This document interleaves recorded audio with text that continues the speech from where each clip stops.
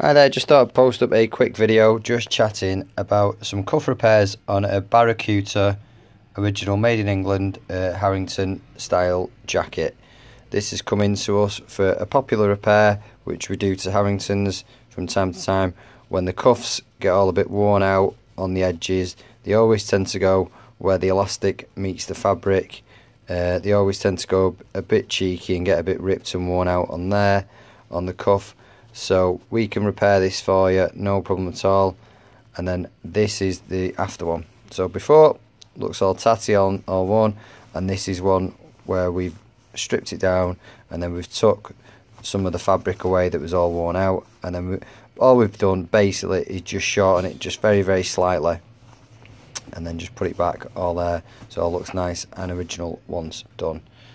So if you've got any Harringtons that need repair work, we can definitely do this for you.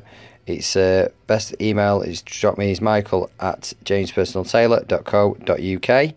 Our main website is www.tailorsinmanchester.co.uk. If you want any repair work doing to Harringtons, drop me a line. Obviously, leave a comment below if you've got any other queries about Harringtons. We can taper the bodies in for you. We can do that.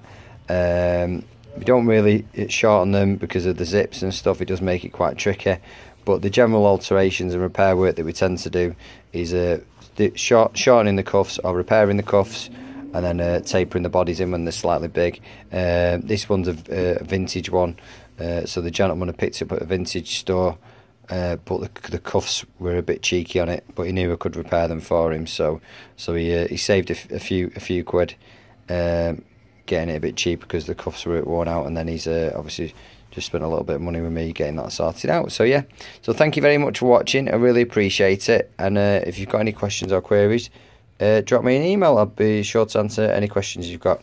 Yeah, thank you very much, thanks for watching, cheers, bye bye.